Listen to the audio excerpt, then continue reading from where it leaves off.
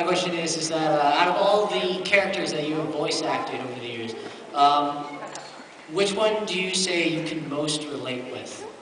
Which character can I most relate with? Out of all the ones you voice acted. Give it some time. Yeah.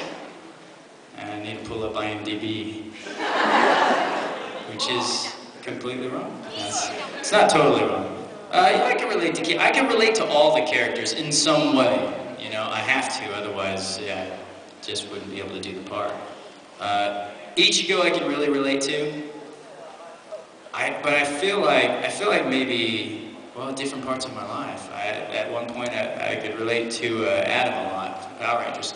But I think Nero is the most like me. It's also the one where I had the most freedom to act. Like the director was, I remember actually when we were rehearsing for it, you know, and I was like, man, this is a big role, and I was reading the script, and I was familiar with the first Devil May Cry game, and as I read the script, I was like, boy, this character feels just like Dante, and I don't want to play it just like Dante, you know.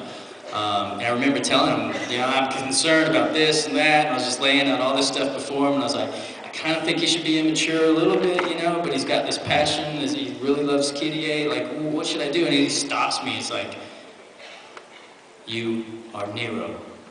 And he walks away. He's like, all right. All right then. So I would have to say Nero.